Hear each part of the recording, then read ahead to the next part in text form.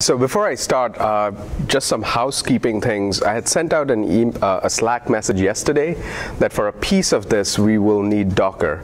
So either you should have Docker installed or be sitting next to one who has Docker installed. So talk to your neighbors. This is a good way to know them as well. And make sure that you have at least one person in a sequence of 3 with Docker installed. And if you are running Windows, Chris is your guy.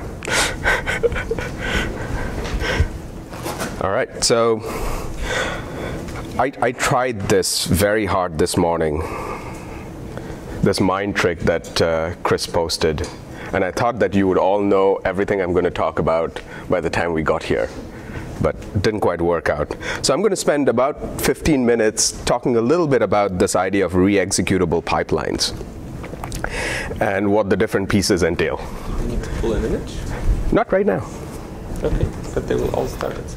Yeah, it's a small image. Yeah. We're going to kind of talk about why we try to think about re-executable pipelines and then get hands-on very soon after that. So most of us are quite familiar with the data flow in brain imaging. It goes from subjects, your experiments, your analysis, your derived data to publications. Unfortunately, we mostly get to see this part. Most of the other pieces are kind of lost on us. But the problem is that variance in that last bit comes from all of those other pieces that we don't often pay attention to. So I use this as an example. This is a paper that kind of looked at centers for differences between people who stutter and people who don't. These are white matter differences. And I think you'll all agree with me that it's everywhere. Yet, the published literature tends to focus on a particular area of the brain whenever they write about these things, saying that a particular area of the brain is where these differences occur. But we don't understand all the details of what these sources of variance are. We often attribute it to participants. But it turns out there are sources of variance in various places. So for example, if you're doing imaging analysis, the way the error is modeled across 3 prominent software, SPM, AFNI, and FSL, are different. And that will also contribute to differences in your analysis. So even if you were saying, I'm doing the same exact model across things, just underlying implementation details as to how things are modeled create differences between these software. Josh Karp, and you've seen this image several times now over this week, and it's kind of important. He took a single data set and analyzed it with a bunch of different workflows, all with reasonable sets of parameters. And then he extracted the peak coordinates of the blobs that showed up as a result of a statistical analysis. And what's shown here is the distribution of those peak coordinates as a function of spatial location. And one can easily see that there is a point spread function that's not captured directly by any single coordinate. More recently, Tristan's group looked at a very simple thing, which is running FSL on multiple CentOS operating systems. And what's shown over here is the relation between subcortical volumes extracted by running the same piece of software on 2 different operating systems. Now, these are dice coefficient maps. For those of you who don't know what dice coefficient is, it's a measure of similarity, how similar 2 volumes in this case are. And ideally, we would like this map to just be 1 everywhere. But it's not. There's a lot of variance across these structures. And this is not a function of different software. It's a function of a different operating system. More recently, we've repeated this across Mac OS X and a Docker container, and we see similar variation, in some cases up to about 10% variation in these structural volumes. Again, not a function directly of the software being used, but of interaction between software and operating system. Finally, on the left, this is kind of what my pre-processing workflow looked like about 17 years back. On the right is what it looks like, roughly speaking, right now. So, and these are just pieces of something called fMRI prep, which I will briefly touch on.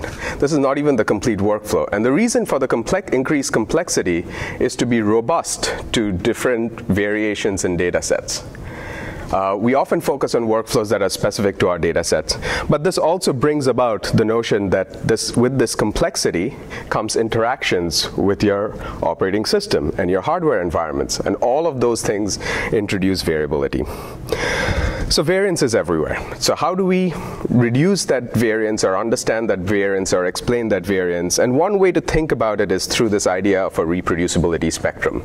That we can think about things as, can we repeat an analysis? Can somebody else replicate an analysis? How generalizable is our analysis? And something in this open source and data science world that we think about are how easy it is for other people to reuse components of your analysis. So going back to this data flow, there are many places and pieces of variance. And one of the things that I want to focus on over the next few slides is this idea that you want to not just publish a paper, but you want to publish your data, your environment, and your code.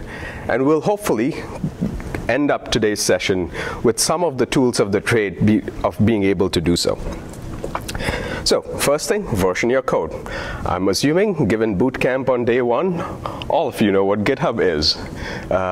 And all of you are using GitHub, or Git, at least, to version your code.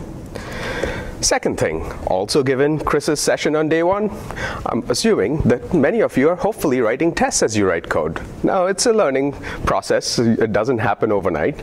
But that's also kind of important. And there are pieces in place to start doing this. This is what we'll talk about a little bit today, versioning your data. That hasn't kind of come up in the context of the bootcamp sessions, and we'll talk a little bit. That's going to be our hands-on exercise. And the reason you want to think about DataLad as a tool for versioning is partly because you have access to about 10 terabytes of data freely through DataLad.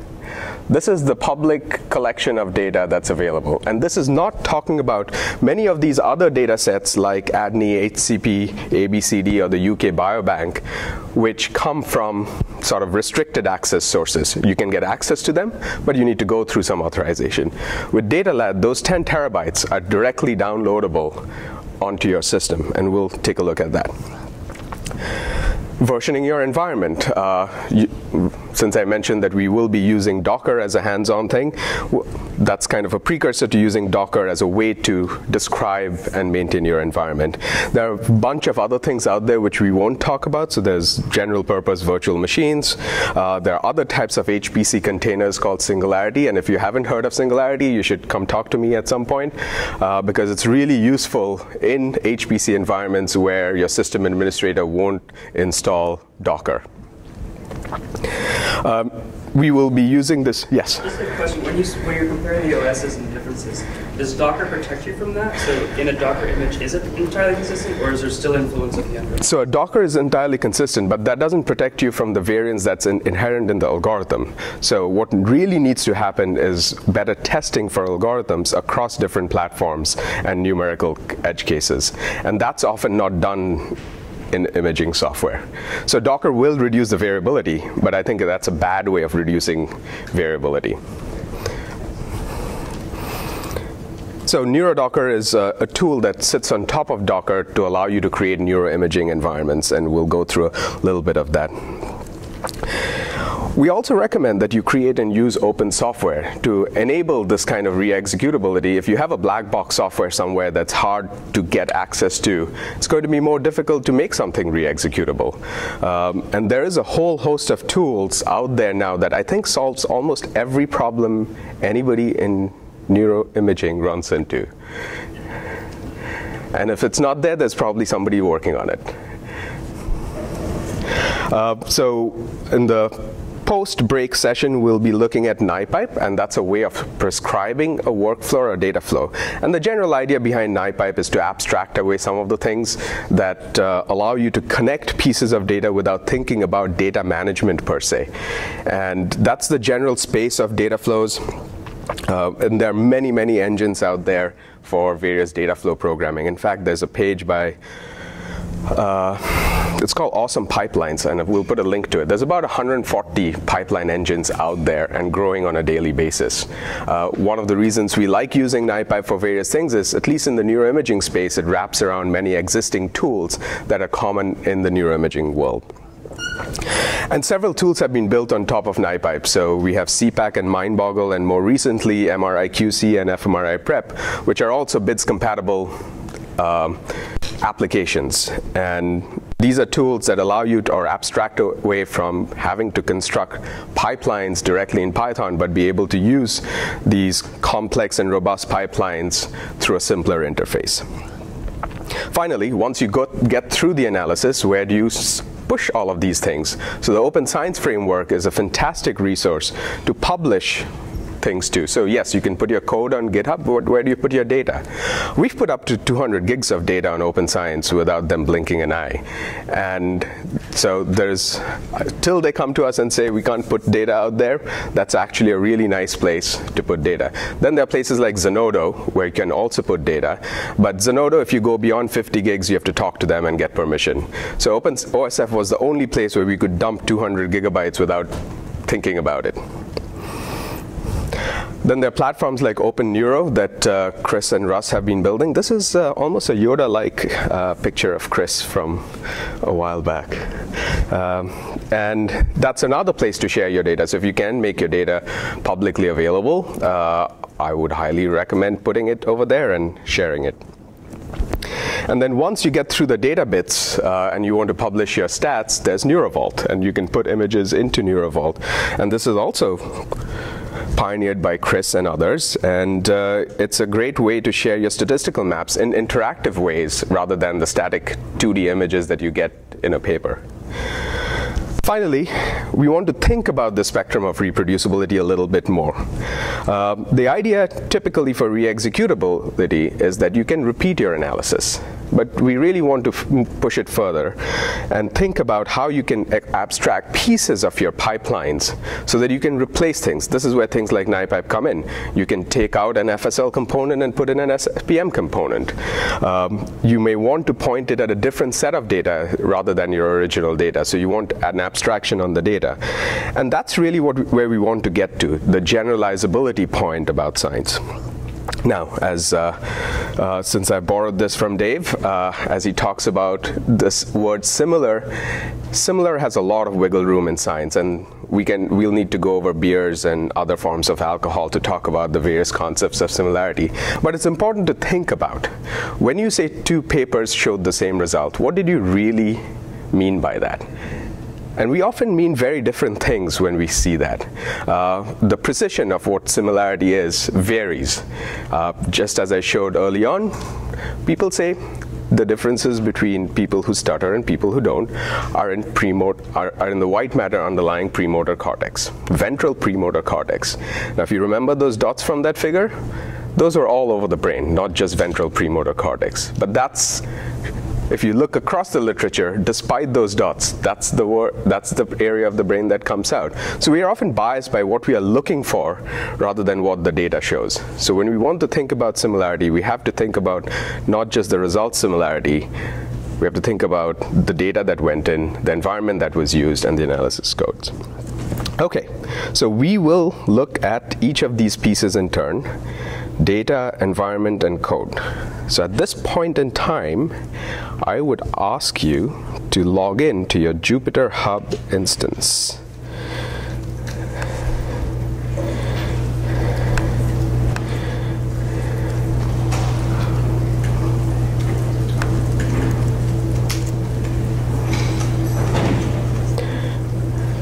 And if you run into trouble logging in, please post on the Slack channel. I think Chris is here somewhere. The other Chris.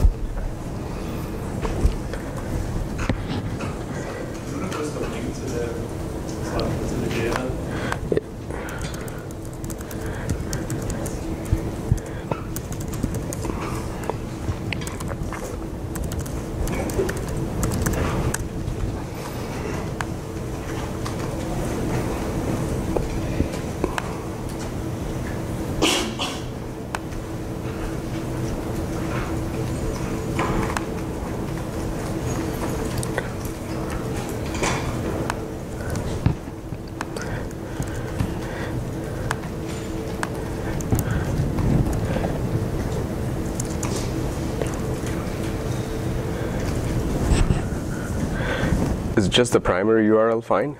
Or? Yeah. Okay.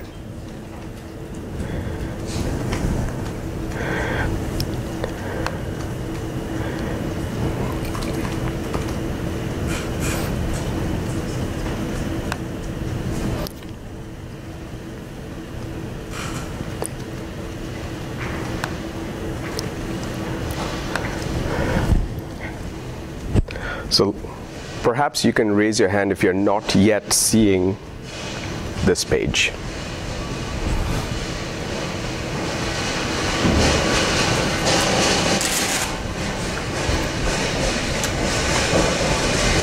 Right. Everybody on the page? Is there anybody who's not there yet?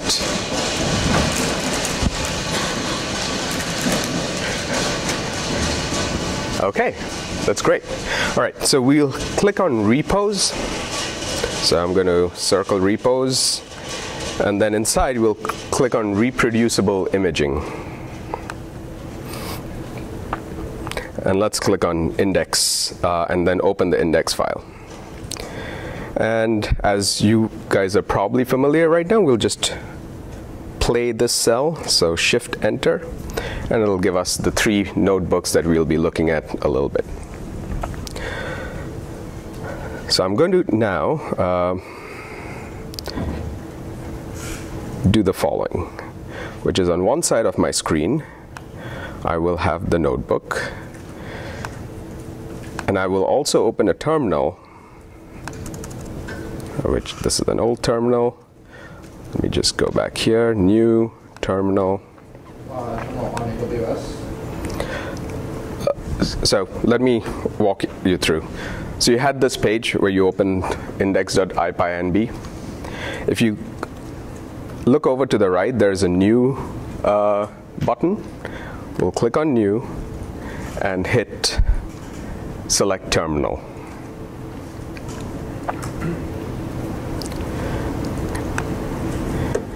And within the terminal, we'll type the word bash, B-A-S-H. I don't know if I can make this larger. We'll see. Yeah, okay.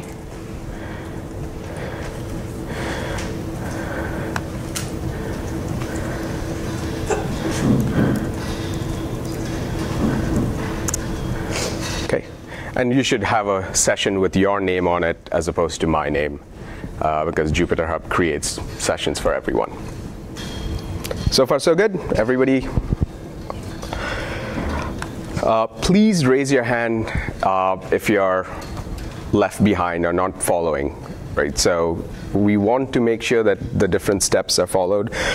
There will be a set of exercises that come up, which will give people time to catch up on things.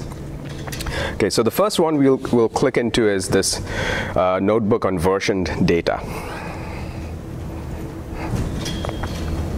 And as I mentioned, we are going to cover DataLad. Most of this notebook is set up that you don't have to touch the terminal at all. One of the reasons I wanted to bring up the terminal is that in Jupyter, you get full access to the shell. And that's actually a nice thing in many ways of installing new software, debugging things. So it's good to have it there, and we can check on the terminal that you can do things. The notebook is constructed so that we execute shell environments. There's not a line of Python in this notebook. So this also shows you that you can use Jupyter Hub to do other things other than Python. I think, yes, there is a strong connection between Python and Jupyter, but it can actually be used for a lot of things. Okay. So we'll walk through a few things, and the first thing we're going to do is, so this program is called DataLad. I'm not going to go into how things are installed. They have documentation to do that, but here we're going to focus on how we can use it to do various things. So we can execute this first shell, which will give us help. In fact, let's do the following before we do anything. We'll click on cell. We'll go down to all output, and we'll hit clear.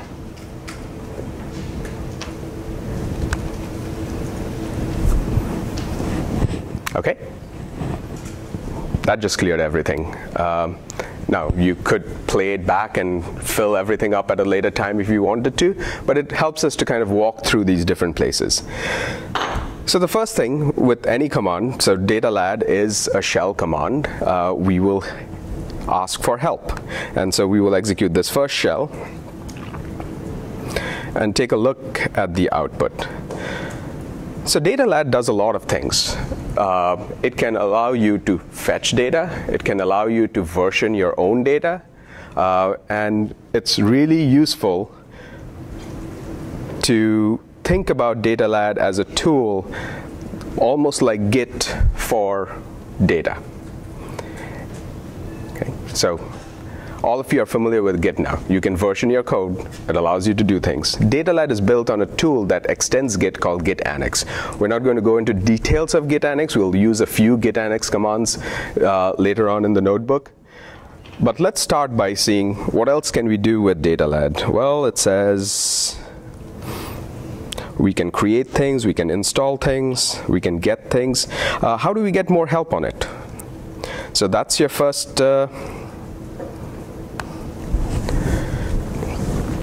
exercise. How do you generate help for the install command for datalad? And you can do it in two places. You can do it in the terminal, you can do it in the notebook itself. Note that in that first cell that we executed, there was an exclamation mark in the front. And what that does is it tells Jupyter, please execute this in the shell that you're running in. Okay.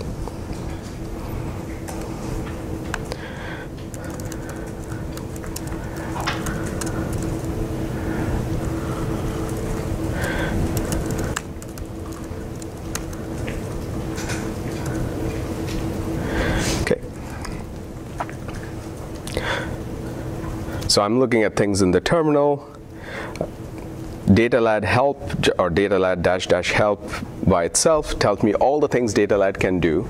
I'm not going to go into things, but if I wanted to know how to install a data set, then the command line for it shows up with datalad install -- help.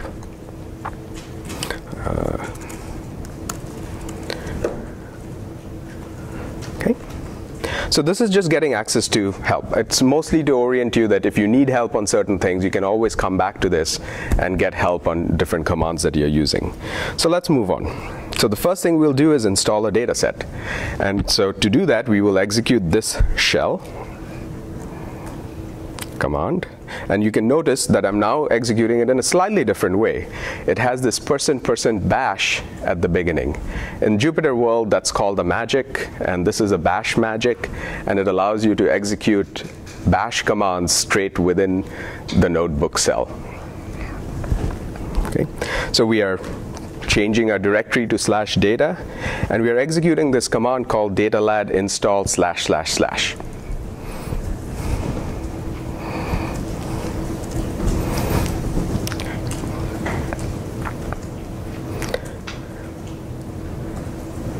And that should be fairly quick to execute. You should be able to find it. So what did that do?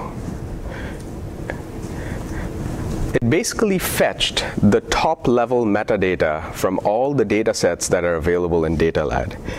And we can look at it. So there is a shell command called tree, and what we're going to do is have you execute that shell command in the next cell. So you can always hit show solution to get hints or the answer to how to do that. But this is trying to get your Unix shell foo up a few notches.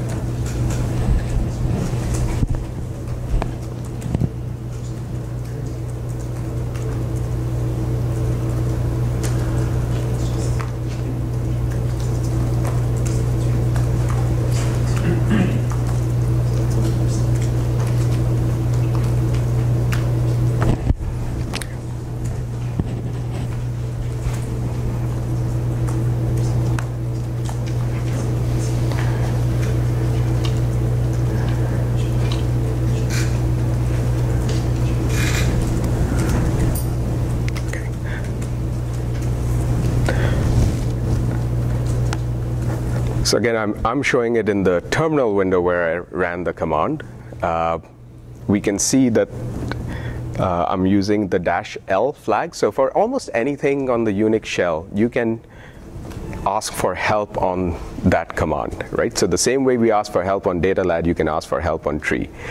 There's a whole host of tools that are available on the Unix platform that help you to do things. And so tree is one of those things that's kind of nice to inspect directory structures in a Unix shell. So tree space -L, tree gives me up to 3 levels. It's just that in this case, there's only one level. I'm pointing it to /data/datasets.datalad.org.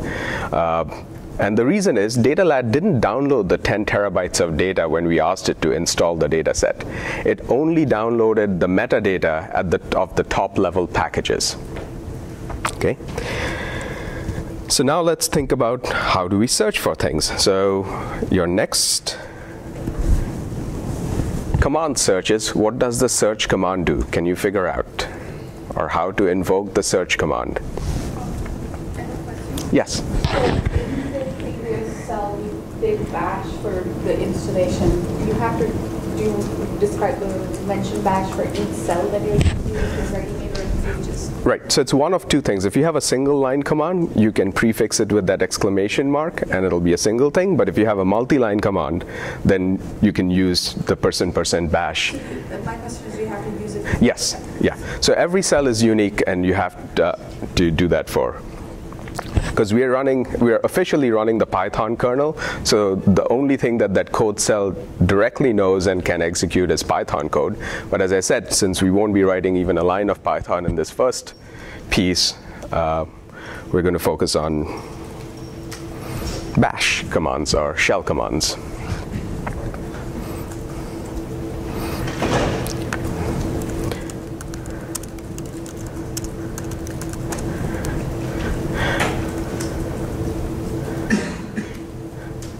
And I'm just going along on the terminal side of things, but you should be able to see the exact same thing as the output on the cell side.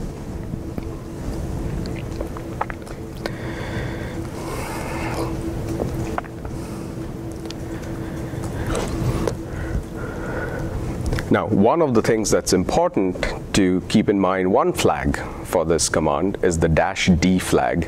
So if we went to within a dataset directory. So in this case, we downloaded something into datasets.datalad.org, right? That's the folder that it created when we hit install. If we are inside that directory, Datalad knows it's inside a Datalad directory and can do things. But if you're not inside it, then you can give this -D flag to point to the path of the dataset. So you could be located somewhere else, and you can point to that path, and it will give you information about it. Okay, so let's do a search, and that I'll do back in the terminal.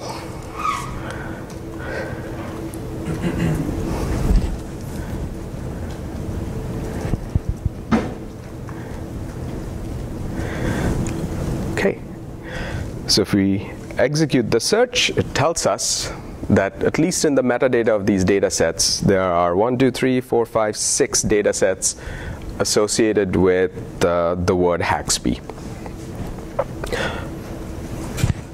So now I want you to search for Chris's. Find data sets associated with Gorgolewski. And just to make things easier, I put his last name there.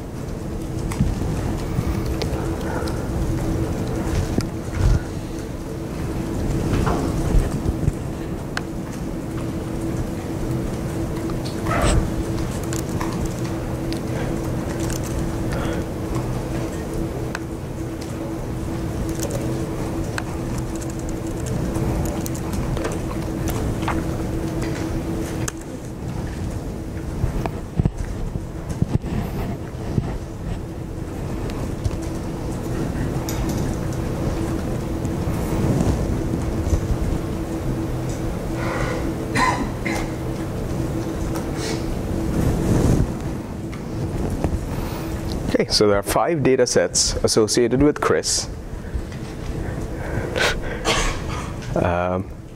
Some of them come from OpenFMRI. Some of them are things that we've cloned from OpenFMRI to make it available for other data sets. And that's one of the nice things about DataLad. When these data sets are installed, they're kind of pointers to data in the cloud. So when I create a new data set, it's not really creating another copy of the data set. It can still point to the same location where you're getting data from. So is that workshop, NIH 2017 question, clone or a fork? It's a hybrid. So we will be playing with it a little more, but the actual data, the raw data, are clones, so it doesn't duplicate the data. It still points to the DS000114 data on OpenNeuro's bucket. So it doesn't duplicate data unless you force it to. The way DataLad works is by pointing to things. So that's why we're doing this. We haven't actually downloaded even a single byte of data so far. We're just looking at things, searching for things. And the next command that we will run, which says install, will also not download much data. It will only install the metadata structure for that data set. And that's something important to keep in mind. We could give a command which installs and downloads and stores everything, and we'll get to that bit in a second. But the reason we are staging it this way is to show that you can use DataLad to look at certain things without downloading everything. And in the later on down, we can see how that can be useful. For example, if you're only interested in the T1 data from participants, you can just download the T1 data from people rather than everything from every participant. So that's really a nice way of isolating pieces that you need, and you can push that data set that you've created up to GitHub. So because this is just a Git repo, you can push, it won't actually push data to GitHub, but because these things live on the web, anybody else can then clone that and install the data from their web locations. So for public data, this works. For private data, this won't work unless you have access to those things. But DataLad allows authorization. HCP is not encoded yet, but imagine HCP where you need an S3 key to get access to the data. As long as you have the S3 key, you can set up DataLad to authorize it, and it will download it from that location. All the things we'll cover today are without authorization, because it wasn't guaranteed that everybody would have authorization for things. But these are all public data sets that we'll be looking at. OK, so let's execute the next shell.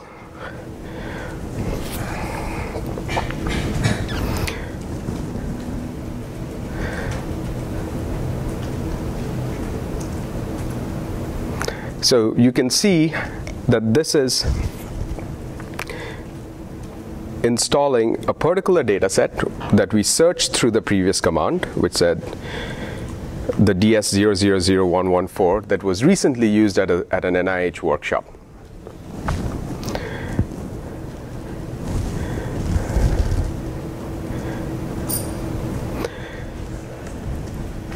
What is the trying two location candidates? Data from? So the metadata says it has the information or the data available from multiple locations. And that's also another nice aspect of DataLad, is that you may have the same data replicated in multiple servers, and it will try them to get at it. It's not completely intelligent. It won't, for example, choose the closest server to you at this point in time, but that's in the route map at some point in time. OK, so now that you're familiar with tree, let's see what we downloaded.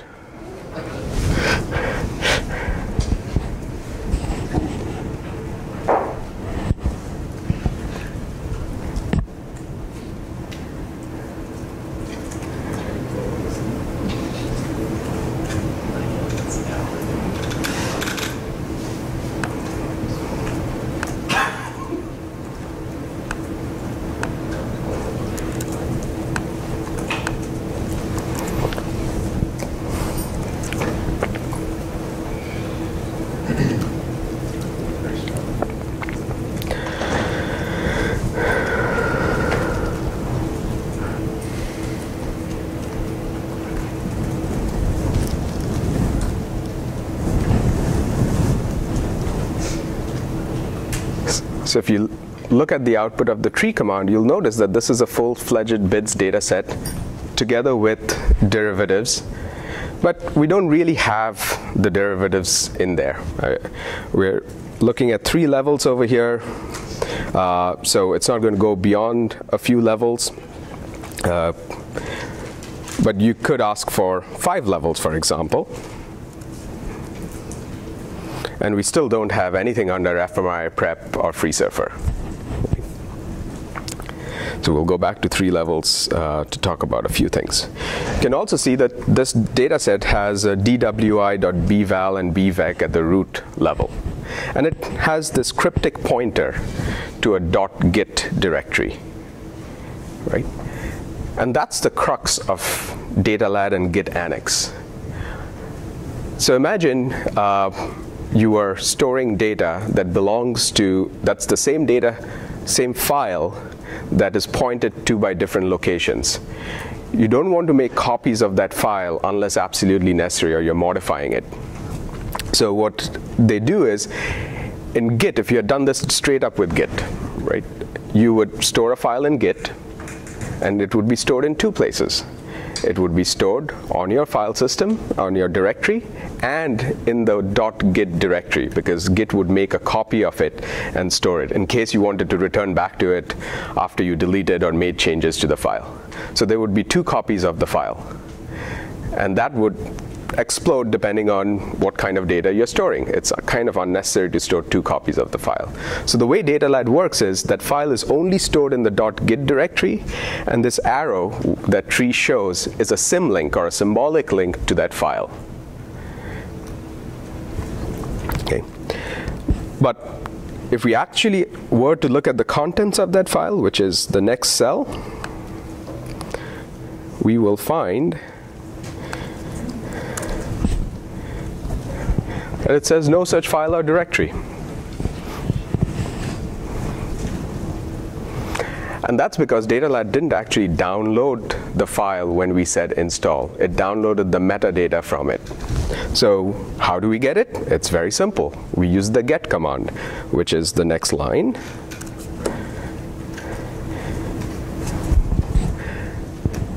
And if that works for you, it should say get OK.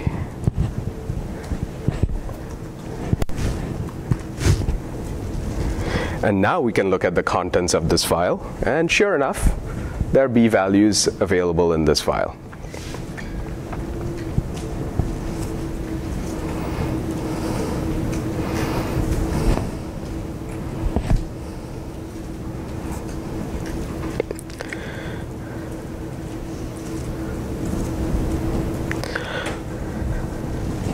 And if we do an ls listing the data set that we just downloaded, we get a few things, which says there's a version attached to this data set.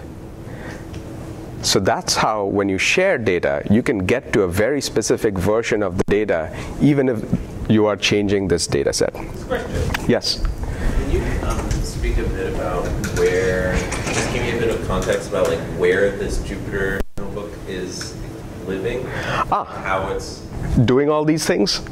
Yeah. Okay. It's not like, you know, it's not my local machine. I just want to know like sure. Where this. So there are a few pieces here. We're running a Docker container through something called Jupyter Hub, and I think Chris was going to hold a session at some point in time about Jupyter Hub. And Jupyter Hub essentially spawns this same Docker container for every one of you who's connected to it. Right? So each of you have your own virtual machine, so to say, in the cloud. Okay. Right? So you can download this container. It's just a 10 gigabyte download. We've had far more experience with getting people to download 10 plus gigabyte containers in a workshop setting, and that didn't go too well. So there's a Docker that's virtually running on the cloud that I'm plugged into, and everybody else is plugged into. Correct. All different instances of the same virtual. Right. Okay. And then inside of that, we are running Jupyter. Right. And then we have a link to DataLad? Or so the DataLad is a software that's installed in that container. So if I were to use DataLad, I have to install DataLad onto my system. Correct. And run it through my Jupyter Hub. Correct. You don't have to run it through Jupyter Hub. I mean, part of the reason of doing this was to have a common interface through which people did things without having to re-download. We could download DataLad onto every single computer without Jupyter Hub, and you'd be able to execute these commands through the shell. Just to be more specific, if you do pip install DataLad, it will. On your laptop, the terminal on your laptop will come down to your laptop. So it's fairly easy. So there's one piece that's complicated. So DataLad requires git annex. And git annex is not a Python program. So you would have to, depending on your machine, download git annex. And that can be, part of the reason of doing this was for certain machines it's easier, for certain machines it's harder to do that. What I would recommend is just installing Docker and running DataLad through Docker, because then it'll have all the pieces that are there. And you can create, and we'll go into how to create Docker images right after this. So that should also tell you how you can create your own local Docker image with DataLad installed to be able to do these things. So we'll get to that in a second. Was there another question? No? Okay. Thank you. All right. So we look at it. It's a version set of data. Since DataLad, as I just said, uses git annex under the hood, we can try to list things. Git annex requires a location, so you can't just point it to a directory and do things. Maybe in a future version this will change, but the way to do it right now is to cd into that directory and run the command. So that's specific to whatever data set you're using. Correct. So I wanted to point out a difference between git annex and DataLad over here. So git annex works on a single Git repo. DataLad can aggregate across multiple Git repos. So that's how we have access to all these data sets. Each data set in there is a separate Git repo. In fact, within this data set that we are downloading, the derivatives are even separate Git repos, and that's one of the reasons we still haven't received the derivatives. We just saw the outer structure of the main data set. So what the list command does is tells you where each file is.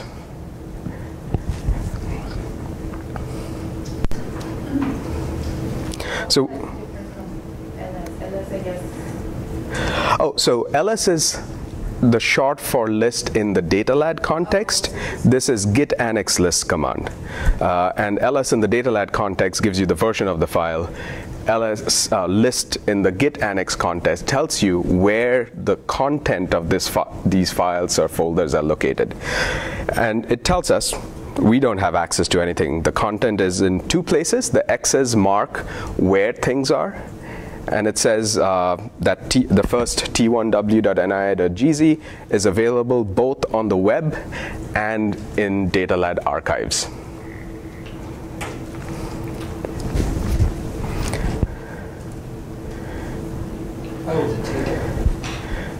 It's a table. So let me parse this a little bit. So each column in that initial part is a different source for things. Here means that the data are available locally on the file system. Origin is wherever the Git repo's origin points to.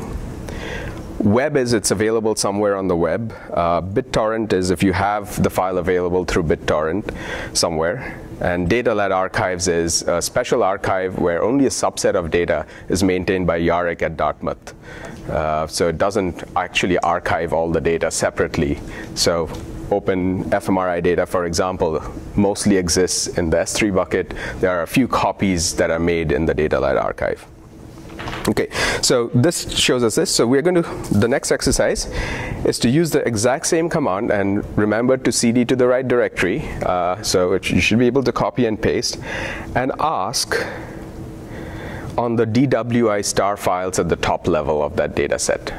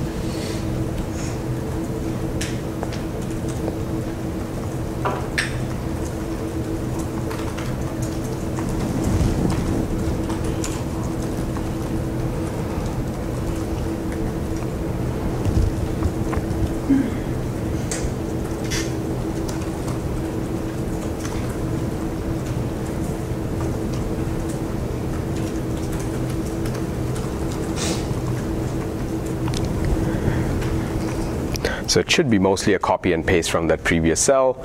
The only thing you're pointing to are the DWI files rather than subject 01. But let's take a look at those two DWI files. As you can see, one of them has an X for the column here, and one of them doesn't. And that's because we downloaded only one of those files. We got it, but we didn't get the other one.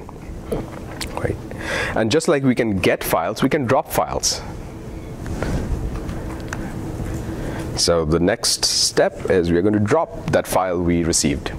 And if you execute it, it'll say, drop OK. So let's list those DWI files again. And now you can see the X's are gone, right? Because we have removed both of those files. OK, and now let's get both of the files. So we go into that data set and do datalad get DWI star.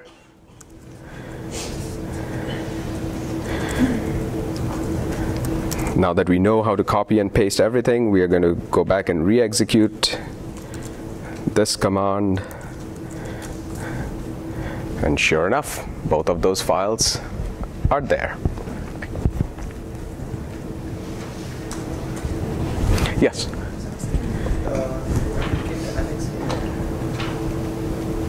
To run? Git annex and then Did you do the CD, the change directory? I did that.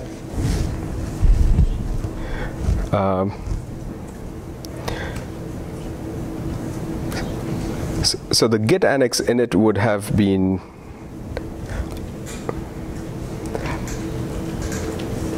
let me take a step back. Are you using the same formulation where you're using person bash with CD and git annex list? Right. So Jupyter doesn't remember shell history between cells.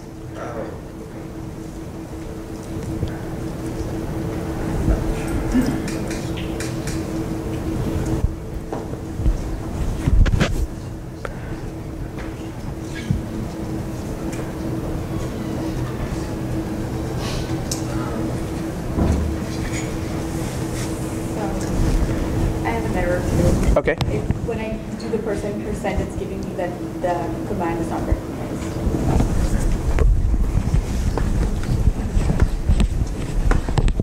Oh. Because of that? So there, Okay. Suyas and people at the table run into was following. There's a comment here. If there is a comment, then this doesn't work because that percentage sign bash needs to be the first thing in the cell. So if we remove this, it works. Go team. Awesome. Thanks, Chris. And the reason that partly happens is because that comment is interpreted as a Python comment. And it thinks it's running Python and suddenly realizes that person bash is not really anything in Python. Okay, so we've received those files. So now we'll do something practical with a toy data set. We'll create our own data set. And the way to do that is to use the datalad create command, and we'll call it my data set. And so it created a git annex repo in /data/my data set. We're going to create an amazing file inside this directory, which will, yes? When we create a data set now in that repo, we're all creating separate data sets. Right. So we all have a separate version of /data. Yes. That we're tapping into. Yeah. Yeah. So that's the magic of Jupyter Hub. Where do you get copy?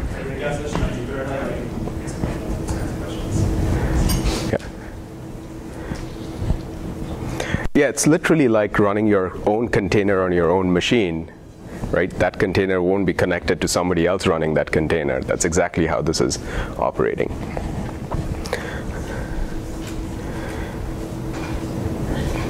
Okay, so we're going to execute the next cell, which is just creating a very simple file.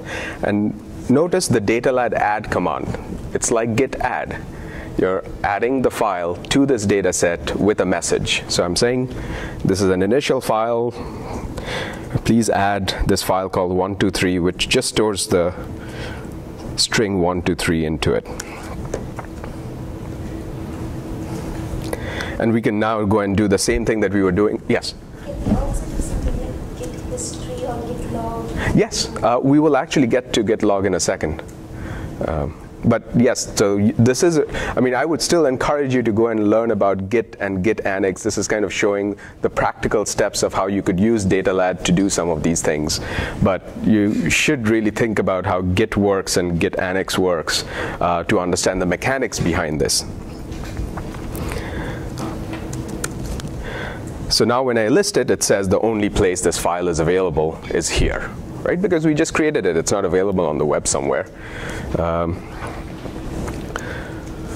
We can look at this tree command on this data set that we've created, and as before, there's a link. So Git doesn't store the content in the file itself. It creates a symbolic, or datalad doesn't store it. It creates a symbolic link into a Git repo, a Git Annex content. So the content is actually stored in this crazy looking file, which you did not get that? I thought that it's here, but it says data slash my data set. Sorry, never mind. Okay. So if you look at that crazy name, what it is really is an MD5 checksum of the content of the file. And that's how datalad, if let's say you have multiple copies of the file in your repo, they will all have the same MD5 sum. So it keeps only one of those copies when you have these things. Okay. So we've looked at this. So there's an object there. We can cat it. It says it's 1, 2, 3 because that's what we stored into the file. Now let's try to drop it.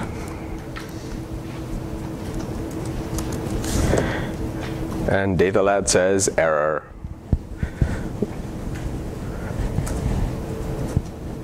Why do you think it says error?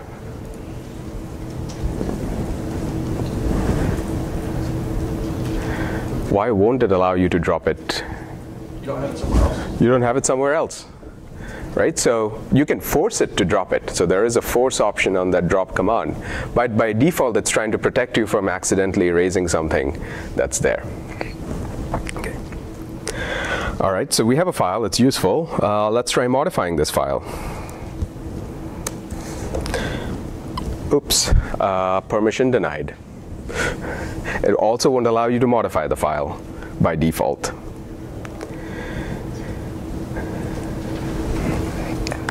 And the way to change that is to unlock the file, modify it, and then add it back in. So if you don't add it back in, it's just another file on your file system which isn't in that repo, and the Git repo hasn't been changed. So let's do that. We've added a modified file. Now we'll try to write to it again, and it will again say permission denied because we've added it and it's locked it, right? So to make changes to the file, you have to unlock, make changes, lock. So this is for my file that I created. Correct. Is there a way to give access to other people to make changes, or is it just that if you have access to the repository, you can make changes to it? So this is local. You've made changes. If you push this data somewhere, right, and the other person has access to the location of the data. So a common thing in a HPC cluster would be to push it, and it's a local file path. So if, as long as that person has access to that path, would be able to do things. But think of what happens when you do that with just software. You make forks and clones of things rather than making change to the direct things. And you then go through the normal process of merging contributions from different people.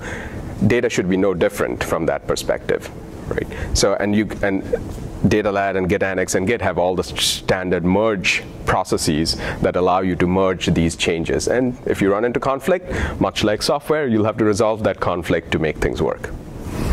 Okay. Yes? So basically switching to comments between DataLab and GitAnnex. I'm sure you mentioned it before, but can you repeat like why we're using both of them? What's the main difference? So GitAnnex is the layer that sits on top of Git, and DataLad sits on top of GitAnnex. GitAnnex deals with a single Git repository. It has no concepts of multiple data sets or multiple repositories, just like Git. So Git has concepts like subrepo or subtree, but it doesn't have a concept of multiple. So if you have different Git repos, you'll have to go into each one individually to do Git operations.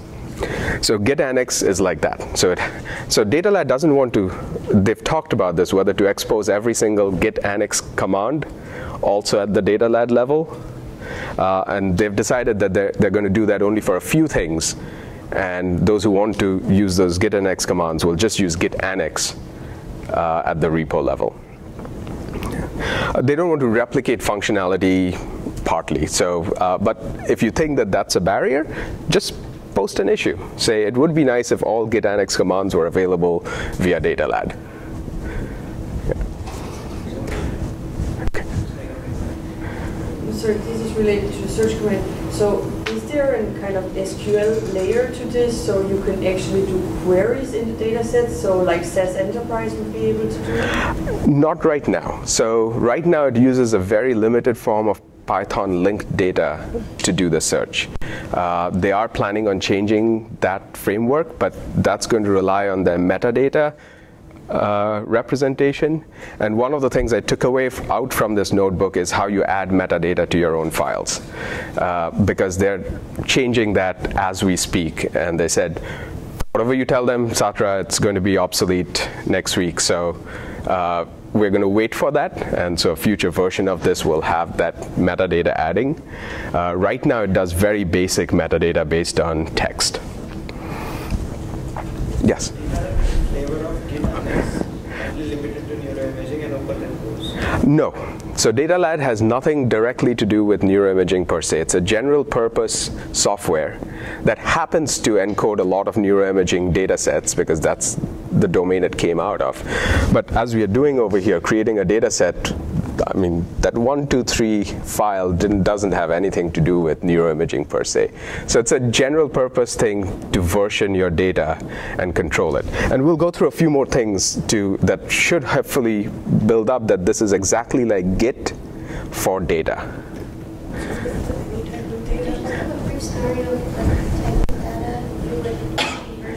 Okay, could you speak up a little more? Yeah, sorry. Could you just give an example of like typing data? Is this something where you have like pre-skull strip, post-skull strip, or is that too much? Let's continue through this toy problem. Maybe that will get to the answer for your question. I think that's exactly the kind of thing DataLad enables one to do. And you have a question on? I'm dying a little bit, but so you can put any sort of, just to clarify it, like any digital object. Studies, I can just, yeah. Because it'd be really nice to version control that right. biological data. Absolutely. So again, it's a general purpose store. You can throw in any digital file, any digital blob that exists on the file system into DataLad. Okay, I had one. You mentioned the stability of the interface with the API for metadata. Can you comment on the stability of DataLab more generally? How mature is this? I don't want to speak for Yarek or Michael, but I use it on a reasonably regular basis at this point in time. And most of it is stable, but I'm willing to live with a lot of uncertainty in a lot of things. I would say that it's still in an alpha stage, but it's very usable. And at this point in time, the inertia to change API gets bigger and bigger. So there's a lot of resistance to big changes in API from this point on. They just made a big push to a bunch of things, and so I expect, again, and that didn't touch much of the API. Yeah. And they're still under funding. They're under a no-cost extension, I think, right now. Yeah. And we'll see what happens post that. Okay. Just one more thing about Git Annex. We didn't have to Git Annex amid this new. Right. Because it's already a Git Annex repo. Once you say datalad install, datalad create. So that's one of the built-in. Yeah. That's where right. So when you call datalad create, it called Git Annex underneath to create a Git Annex repo. Okay, so we can look at this data set, and one of the things, let's see.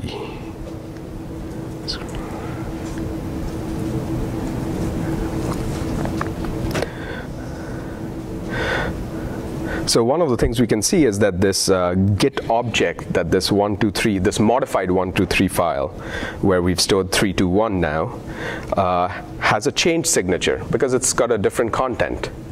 But because this is a Git repo, we have both the current file and the old file inside. So it's just that the 123 file, the link points to the new file, but the old object is still there. And the reason for this is because you may want to go back to that state of the repository. Just like in code, you may want to go back to a different state of the code. This allows you to go back to a different state. So maybe this answers Keshi's question partially, which is that you may have different analysis you're conducting and you overwrite things. If you committed those analyses every time you did them, you would be able to go back to a different state of the analysis. And that's what we're going to try and do in the next few pieces of code. Yes? You said that there's a change signature in the Git Annex. How do you identify it? So if you look at this line, 31 in my case, when I look at this data set, this output thing is different. Part of this is I know it's different, but yes, if you were to actually scroll back up and look at the previous one, you'll find that it's different. There's an easy way to bind the list of the previous version. Right, it's a Git repo. Okay. Okay, so it's just like a commit? It's in fact this next command, git log.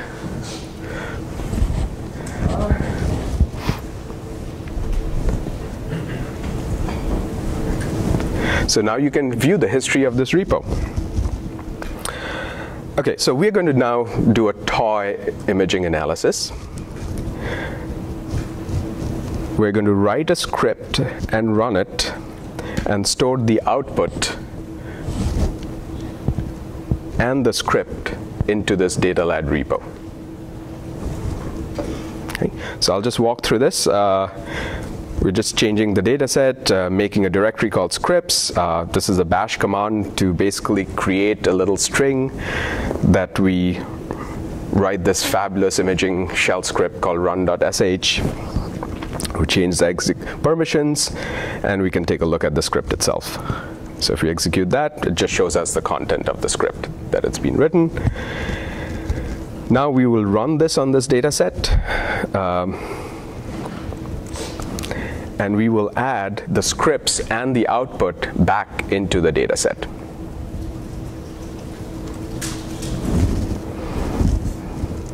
And now let's look at git log again. So now we have a new entry which says added scripts and output. So what we can do is go back and check the state of any file or any state of this data set, because this is a completely version controlled data set with both scripts and data. So you can imagine sharing a version of this data set which has your scripts and your output and your input exactly as you saw it at that stage. And that can itself be used for regression testing or other purposes as you make changes to your code or your analysis. Okay. So we're going to look at this data set. Now this data set, instead of just having 1, 2, 3, has 1, 2, 3, the out file, and the run.sh script in the script directory. Yes? When we created the file, it was like .git and this time it is just run.sh. So why didn't we get that .git? It's still there.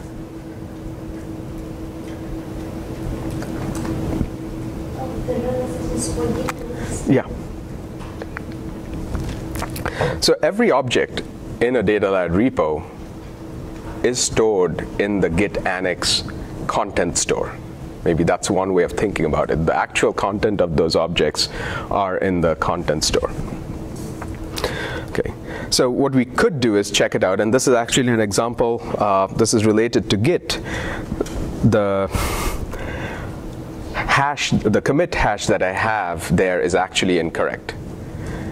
And that's because when you commit, Git actually creates the commit hash together with the timestamp of when you're making the operation. And so what we have to do is to go back, and we will find add modified file. So we will use this commit hash ELE7945 and stick this into this piece of code, because 8cdc was an operation or a commit state from a previous run that was stored in the notebook. So we'll replace this with the current commit hash, and we'll run this. And so there are two sets of output that are provided here. The first one shows us the old state of the Git repo with just file. And then I check out master again, and it shows me the current state of the Git repo, which has the input file, the out file, and the scripts file. So that's how you can go back and forth between different states of the repo. So it's literally like a Git repository for your code. All right, so I'm going to leave exercise 8 for you to do offline separately. I'm happy to help out with it. The solution is there. For sake of time, I kind of want to move on to the next piece, which is NeuroDocker, and play with it a little bit before we take a break. And then post-break, we'll come back and look at NiPipe. Okay. Are there any questions on DataLad and Git Annex? Yes?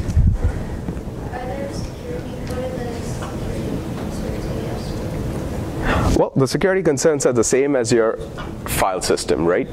So to the extent that you are sharing data with someone or pushing data elsewhere, it's either like code or like data. So during the AWS session, we heard about access keys being stored accidentally with your repo. So if you have a version of your data, let's say skull stripping or anonymization or defacing, and then you run a defacing operation, and you push that entire repo out, then obviously those previous blobs are going to be there. Now the one piece I didn't show is, where do you publish this to? And that's a piece that they're still working on in various ways. There is a Git Annex command called, or plugin called Git Annex R clone, nothing to do with the stats package R. R stands for remote in this particular case, and it has support for, let's see.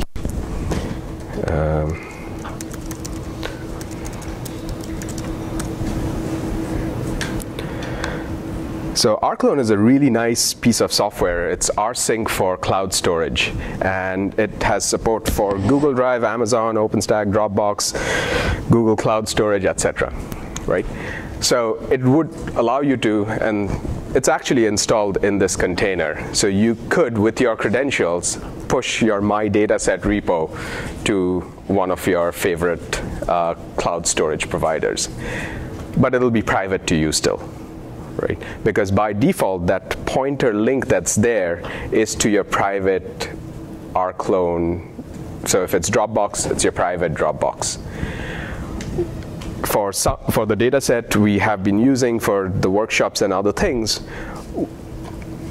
Chris generated fMRI prep and FreeSurfer derivatives for that data set.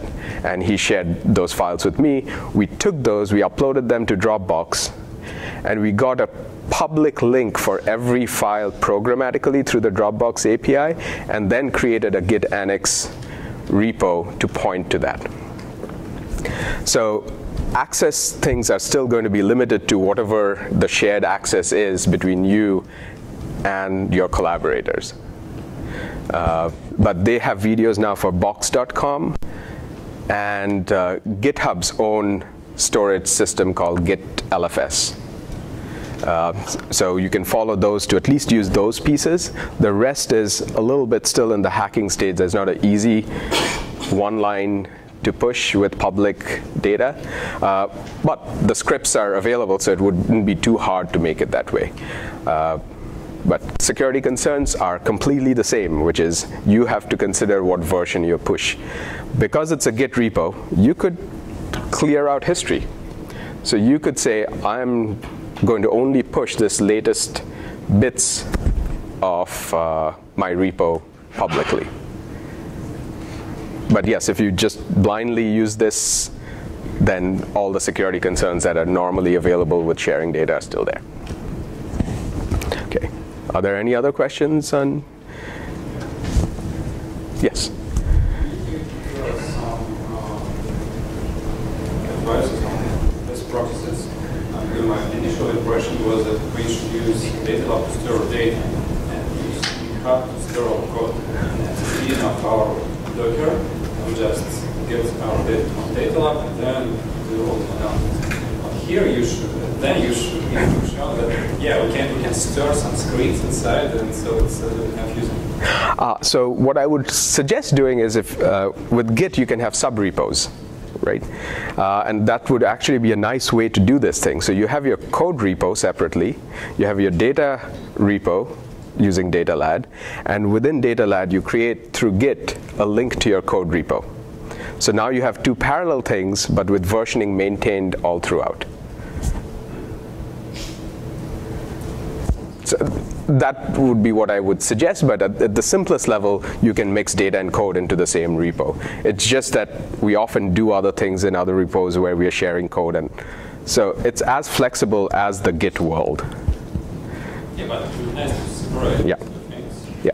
Then I'll just, for example, just replace the data set with another one. Right. And I think partly it depends on what you mean by data set, right? So if you think of the data set in this re-executable mode of input data, code, and output data, then it makes sense to have a version of that code in this data set. But you could achieve this through a sub-repo for Git. Okay. If there are no more questions, let's see, what's the time? 10:23. All right, we'll do 20 minutes of neurodockering. Okay. This notebook is not executable at all. It's the reusable, the introductory environment notebook. And when I created this, which was a week back, this is already a little obsolete. So NeuroDocker is a very rapidly changing project to support creating reusable environments. And the reason I say obsolete is we run into something and we abstract it out to make it simpler. It's not that you can't run the old things, it's just that the abstractions continuously create simpler interfaces. So what we're going to do is try it out through the actual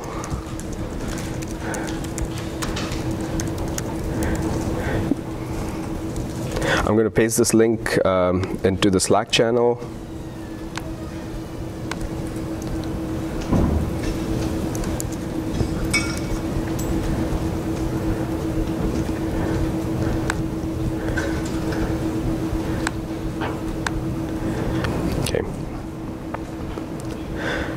The general idea behind NeuroDocker is to support neuroimaging. There's enough Docker builders around for various kinds of things. But when you want to install, so let me perhaps just get a show of hands. How many people here use FSL? Okay, how many people use SPM? How many people use FreeSurfer? Okay, how do you install those things?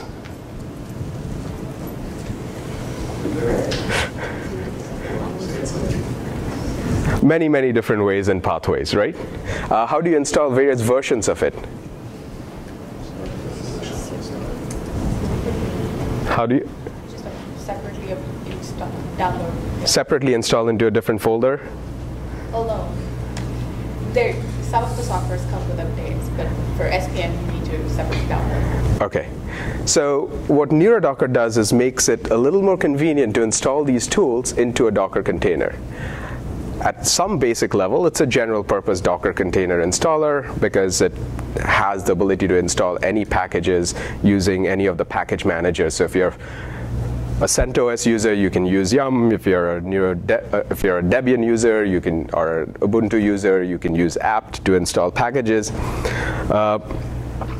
It can also take in a JSON file as an input to create the packages. So in some ways, you can version how your environment is created as part of building your environment. In fact, the reason I say this keeps changing, the latest version embeds that JSON spec into the Docker container itself once it's done, so you can reuse the spec from inside your container to rebuild the container. So we're really trying to get at ways in which you can rebuild the exact environments that you're working with. So let's do a quick thing. This will pull the data for you. We're going to, let me make this bold, a little larger. We're going to run the Docker version of things. So we won't pip install NeuroDocker because even if you pip install NeuroDocker, it'll still require Docker. So we might as well just use the Docker version.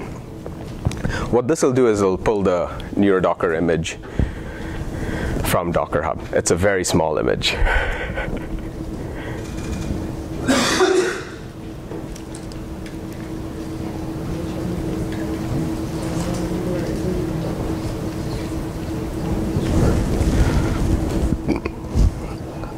Okay.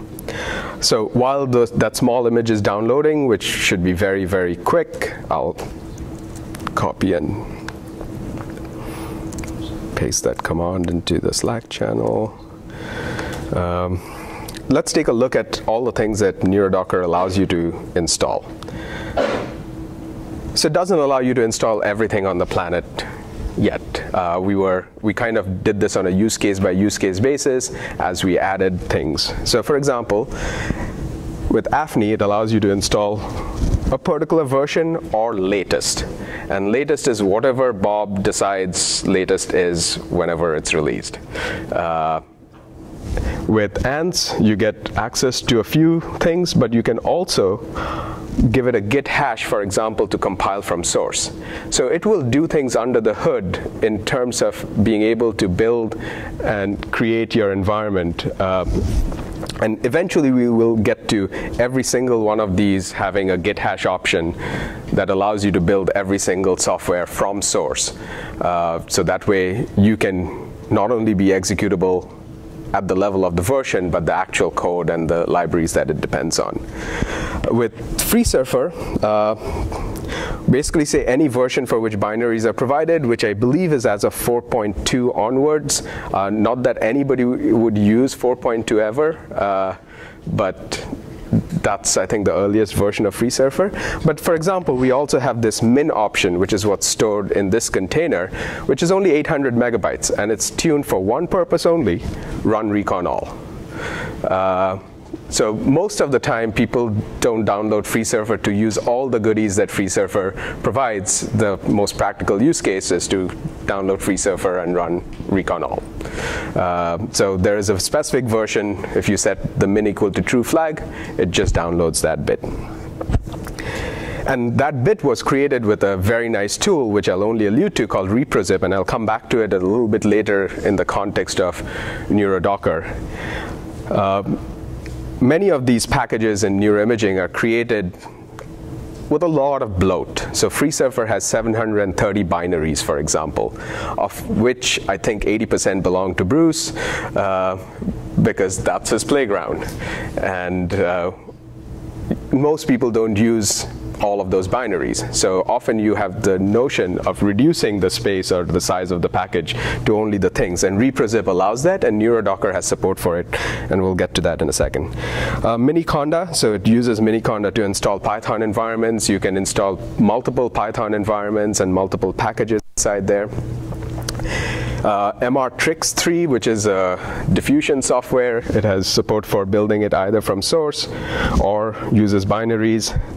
It has explicit support for NeuroDebian, but as we will see in an example, you can create the Docker image from the NeuroDebian-based Docker image, which means that you have access to all of NeuroDebian. And it has support for SPM version 12. And it installs what's called the MATLAB common runtime of SPM 12, which means you don't need a MATLAB license to run this.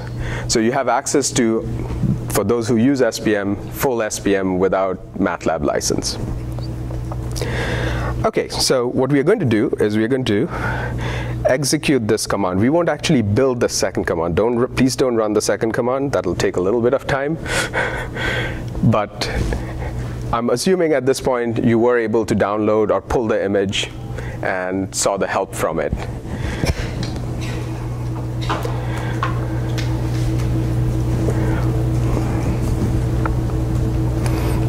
Okay. So when you run that first command, it doesn't build anything. It just spits out a Docker file.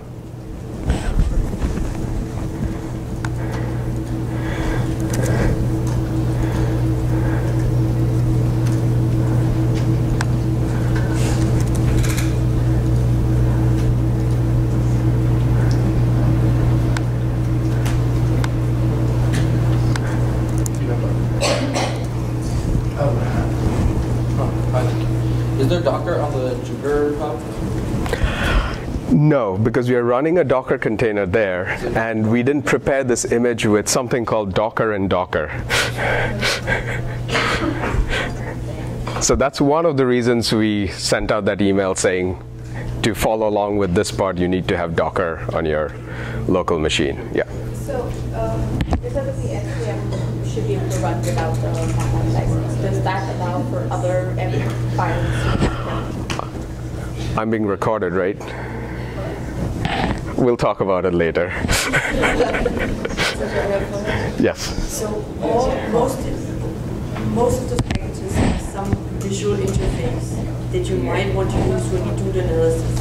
But as I understood from Chris yesterday, in Docker, it's not, like for example, I cannot necessarily open FreeView. You can, it's a bit of work. So I need to do some work if I actually want to use the full free server. Right. So if you want to use FreeView or Fossilize, you'll need to do a little bit of work with Docker to make that work. It's not impossible, but it requires certain sets of settings to be in place. You can also run X2Go inside Docker, and then you can connect it with X2Go. Okay, so let's take a look at this file that was created.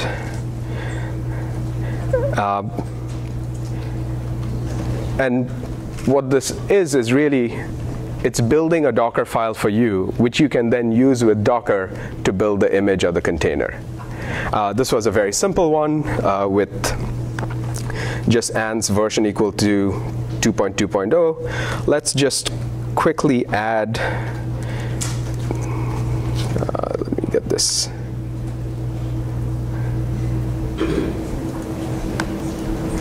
-- SPM version equal to 12. Oh. MATLAB version, what was the one?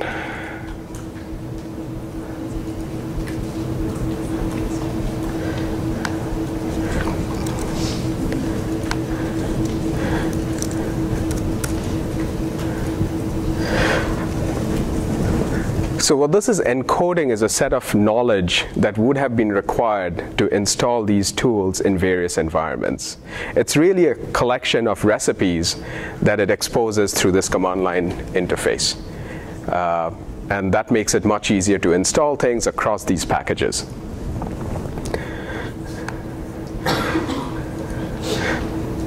So we can take a quick look at this slightly bigger Docker file.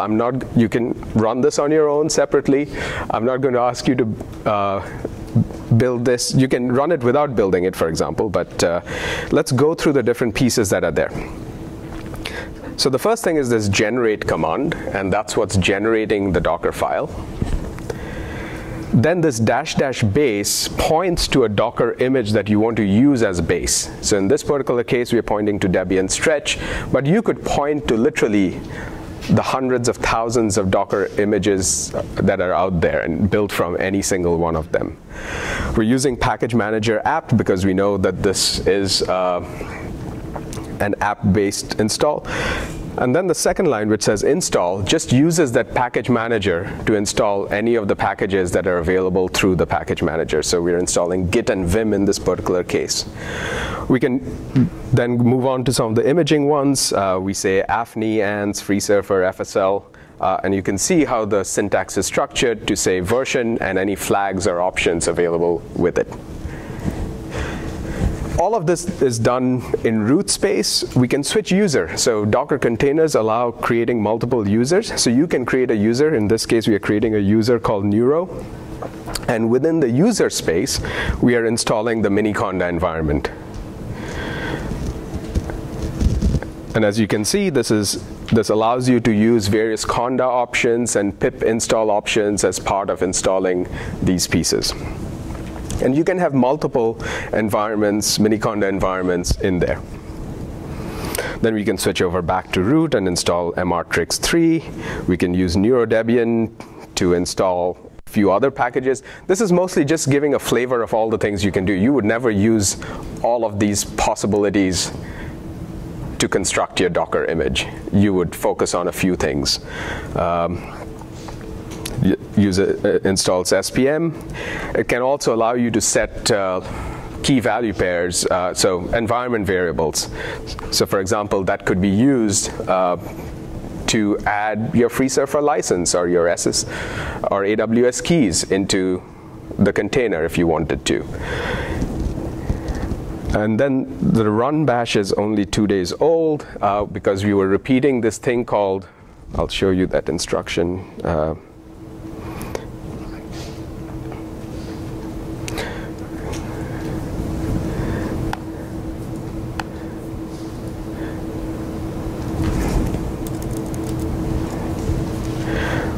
We were repeating things like this all the time.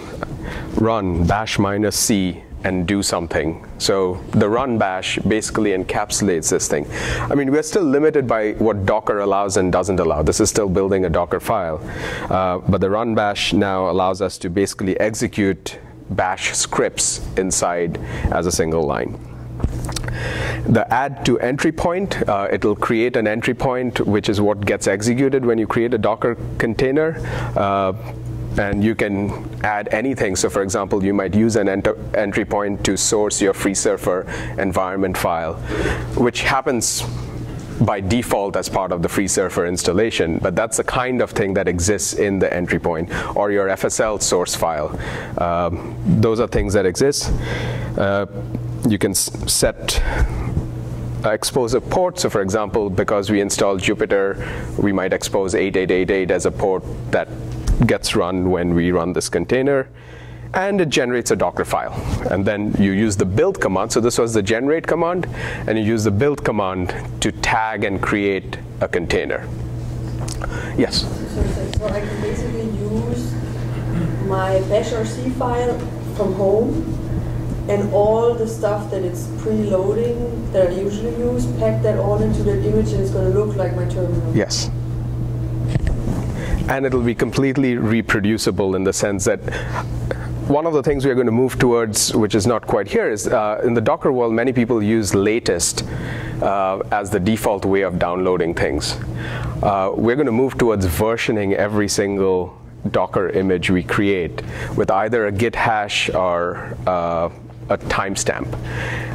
Because to make things truly repeatable, you have to pin down to very specific versions of things.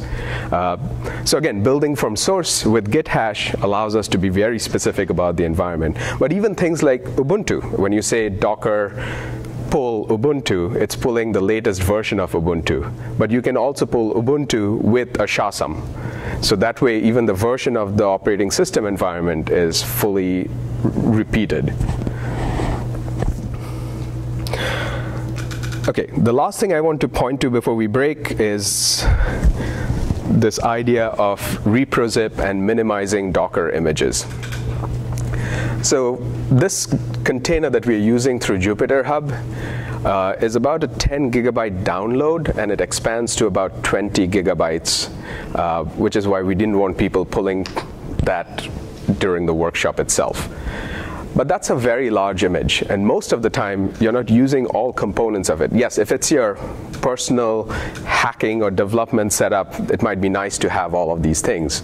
But if you're pushing these containers to various cloud resources to run things, especially in a high-performance cluster setting, you may want to have a container that just has the pieces you need. So let's say you're running ReconAll, it should just have the pieces you need to run ReconAll.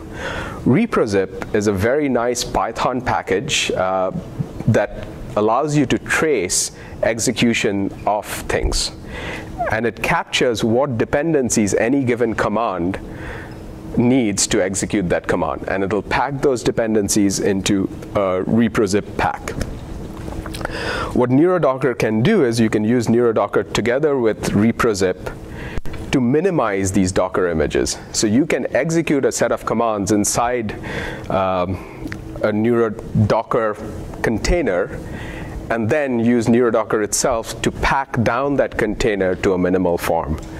But that limits you to just the kinds of commands that you executed. So it's no longer an exploration space. It's about turning an image into an application, into a self-contained. So if you're creating a bitzap, for example, instead of distributing all of FSL, if that app was just using a few components of FSL, you